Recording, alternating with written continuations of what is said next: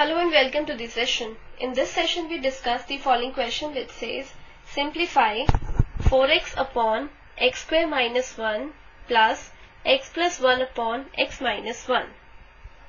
Let's proceed with the solution now. We have to simplify the expression 4x upon x square minus 1 plus x plus 1 upon x minus 1.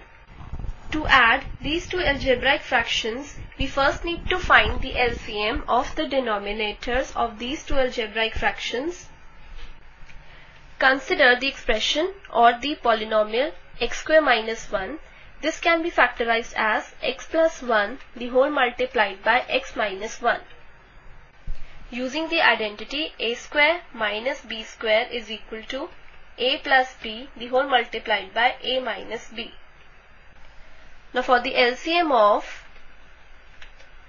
x square minus 1 and x minus 1, we first write the common factor of the two polynomials, which is x minus 1. Then we write the remaining factors, which is x plus 1. So LCM of x square minus 1 and x minus 1 is the product of x minus 1 and x plus 1. We need to add 4x upon x square minus 1 and x plus 1 upon x minus 1.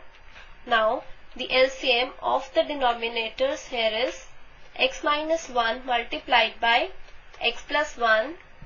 Here in the numerator we have 4x multiplied by 1 plus x plus 1 the whole square.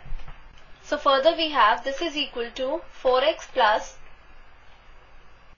now we expand x plus 1 the whole square using the identity a plus b the whole square is equal to a square plus 2ab plus b square. So this could be written as x square plus 2x plus 1 this upon x square minus 1. Since x minus 1 the whole multiplied by x plus 1 is x square minus 1. So we get this is further equal to x square plus 4x plus 2x is 6x plus 1 upon x square minus 1.